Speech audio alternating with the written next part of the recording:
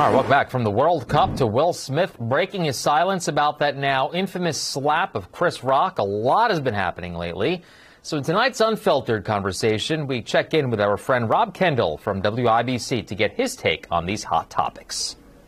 All right, Rob, good to have you on again. A couple of things have happened since the last time we talked, so I wanted to get your take on it. First off, have you been watching the World Cup? Yes. What do you think?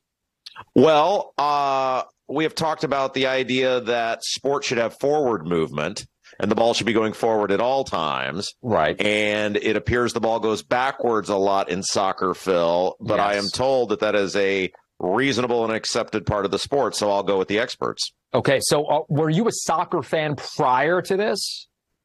When I was a kid, I won a Colby Jones autographed soccer ball. Oh. And I believe a cheese company sponsored the soccer ball. I kept it until it got deflated, and then I threw it out. Right. Okay. So, needless to say, you like me. I'm not a huge fan. But the one thing I will say, okay, is, and I work with a bunch of soccer fans here in the station. Every time I say soccer, they say it's football. Yeah. It's football. But doing some research, being the reporter that I am, I came to find out that the word soccer actually comes from the UK. And here's the thing about Phil. He sent me like 93 articles on this. Phil was insistent that I was as prepared as I could possibly be. Phil sent me about 93 articles, so now I know everything I never knew I needed to know about how the English people are responsible for us calling it soccer. I was shocked. I was shocked because everybody always says it's football. I had a Facebook post about a soccer player not too long ago, and somehow, some way, it got out to the UK, and people were it's football, it's football, and so then I started Googling, and the reason why it's called soccer is because in the UK they wanted to differentiate from rugby football, so they called it soccer. So there you go. So it's not our fault. Well, here's my question about soccer, though, Phil. Yes. And you're just slightly more seasoned than me, though you look 20 years younger. So when you were a kid, Yes. when I was a kid, we were told everybody will be playing soccer in 30 years. You might as well get on the soccer train now. Yes. Football's violent. You don't want to do football anymore.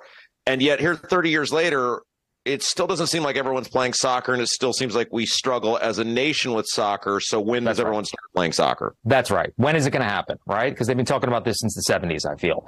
I agree. So have you seen the Will Smith stuff recently?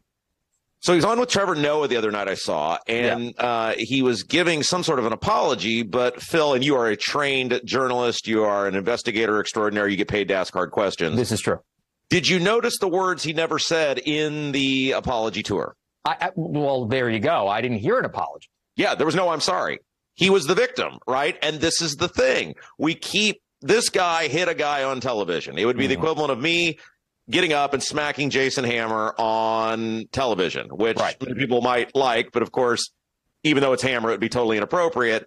And then me going on with you, Phil, and you telling me how great I am because my show has pretty good ratings, and then I never actually telling you that I'm sorry for hitting Hammer. Right. Don't you think it would have behooved him to just say, hey, look, I had a bad day. It's my bad. Let's, I'm sorry. Just basically just be totally apologetic about it and try to move on. But it seems like he keeps digging himself a hole.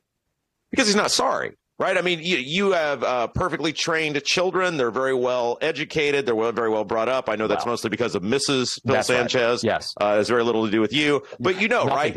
Your kid messes up. What do you say to him? What do you say? I'm sorry. Right. Never said I'm sorry because he's not sorry. And the guy gets rewarded for not being sorry because Trevor Noah tells him how great he is the whole time. Well, there you go. That's 2022 in a nutshell right there. What else you got? I got a minute left. Anything else that...